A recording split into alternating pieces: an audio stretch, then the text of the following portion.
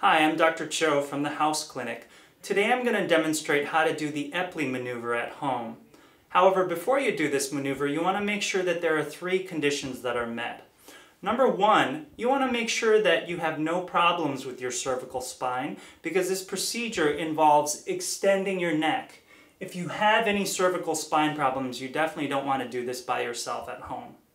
Number 2, you want to make sure that you've either been seen by me or one of the other doctors at the house clinic. That way, you would have had this procedure demonstrated to you before undertaking it by yourself at home.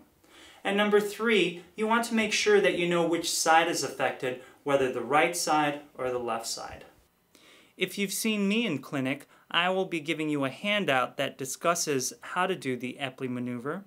And in one particular section, I will write down which is the affected ear.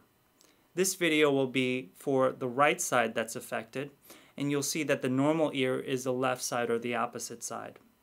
To set up for this procedure, you want to make sure you have a flat surface like your bed.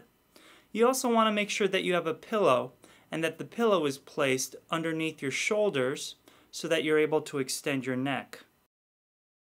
When doing this maneuver, the first step is to turn your head towards the affected ear, which in this case is the right side.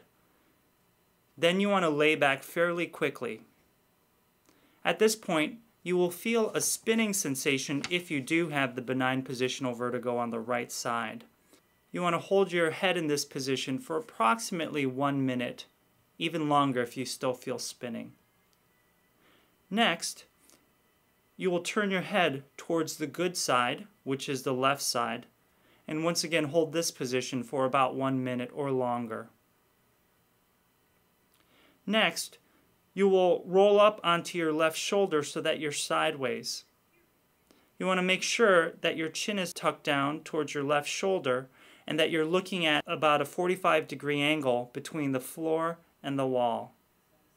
You may feel dizzy in this position if there are some residual crystals. Finally, you want to sit up, but you want to make sure your head is still pointed down with your chin towards your left shoulder. Once you sit up, you can slowly straighten out your head. Sometimes this can cause some spinning dizziness, and sometimes it will be fine. Remember, for the rest of the day, you want to keep your head fairly upright and sleep on the side of your good ear.